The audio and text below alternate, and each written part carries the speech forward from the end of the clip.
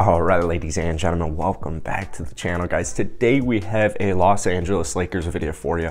Before we get into this video, if you guys enjoy, hit that like button, hit that subscribe button. Post NBA content every single day, post Laker videos all the time. The Lakers have officially signed Darren Collison. Now, due to all this COVID protocol, all these issues, your team needs a minimum amount of players, and with all these guys dropping like flies, they went out, they got Stanley Johnson as well, and they got Darren Collison. But we're going to focus primarily on Darren Collison in this video because I think Darren can legitimately help this Lakers team.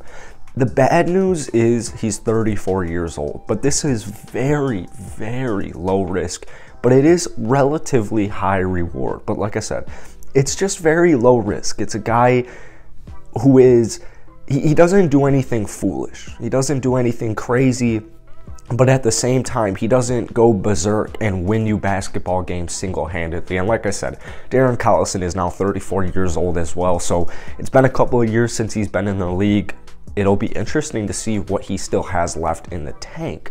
But in his last NBA season where he played for the Indiana Pacers, he actually averaged 11 points per game, 6 assists, and shot 41% from downtown. So that's exactly what the Lakers need.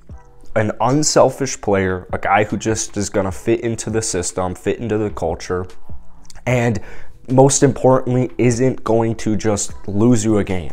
1.5 turnovers in that season with the Pacers. He's just Mr. Reliable.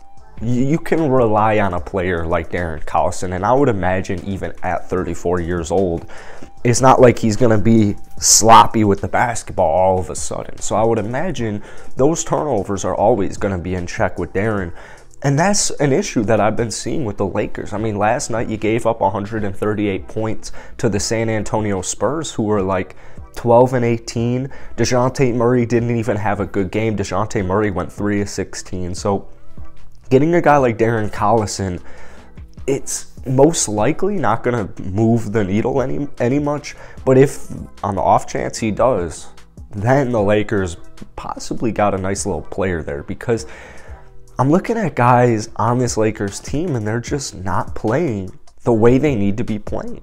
Carmelo Anthony, Wayne Ellington, I mean, the list goes on and on and on and on. And it's pretty much every single player not named LeBron James. I mean, LeBron's literally playing 20 minutes a half, doing everything he can do, scoring 36 points, and losing by 28. So this Lakers team needs something. And with all these players injured, with all these players with COVID protocols, you need guys you can rely on, guys you can lean on. And as for me, there's no way I can lean on IT. I'm rooting for Isaiah Thomas and a revived basketball career.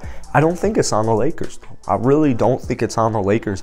The Lakers have a huge defensive issue. I know that the Lakers are like 8th in defensive rating or whatever.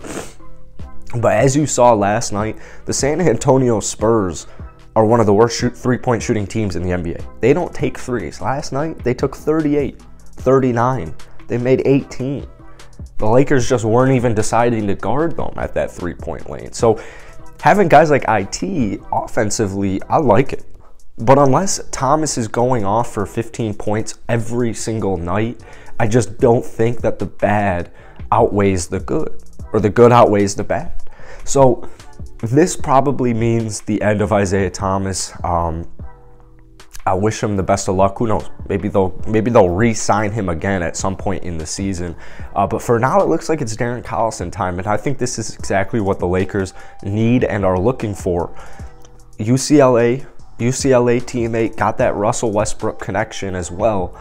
But all these old heads, man, all of these old heads, I think Darren Collison might actually be the best one, the most reliable, the most consistent one. This guy, the Lakers have been trying to figure out a way to get Darren Collison in LA for years now. Like, it's literally been years. So now that it has finally happened, I cannot wait to see it. I think this is even a guy, Darren Collison, as crazy as it seems, this is a guy where if Russ were to go down with COVID, if Russ were to tweak something, I would feel comfortable starting Darren Collison. I know I haven't seen him play. We haven't seen him play yet this season, but he's just that type of guy. He's that type of player. He's got that rep, his game style, his demeanor. Everything about Darren Collison screams you could actually start this guy and win basketball games. So that's it for today, guys. Drop some comments down below on the addition of Darren Collison, and I'll see you guys later. Peace.